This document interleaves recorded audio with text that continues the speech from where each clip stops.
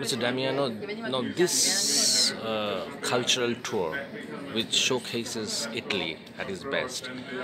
So what next? What do you expect out of this? The idea of the exhibition was to disclose to Kolkatans this other side of art coming from Italy, which is not only about classic art, but it's a country where you can find also a lot about modern and contemporary art. In particular, this exhibition showcases a photo of urban and countryside landscape from Italy, how this was affected in the last years of the 20th century, and it gives a very good idea. The setup, which was organized by Maxi Museum, is also very modern.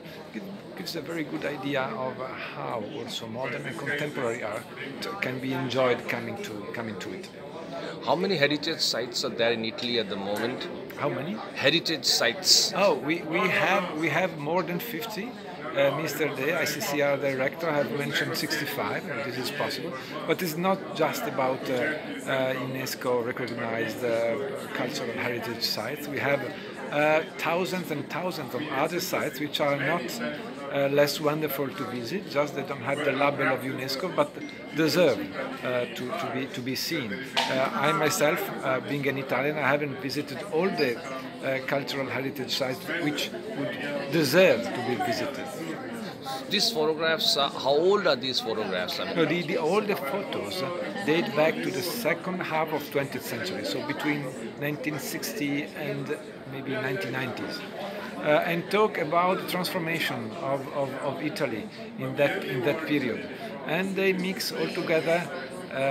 It is somehow, photos are somehow marked by also the industrial development of Italy. You can see also mixed images of classic art together with the object of technology, telling how a country can be transformed during the years.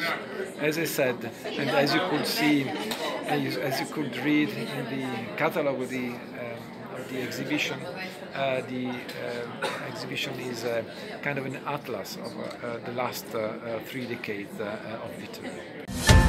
Please don't forget to subscribe our channel and also click the bell icon to get the latest updates.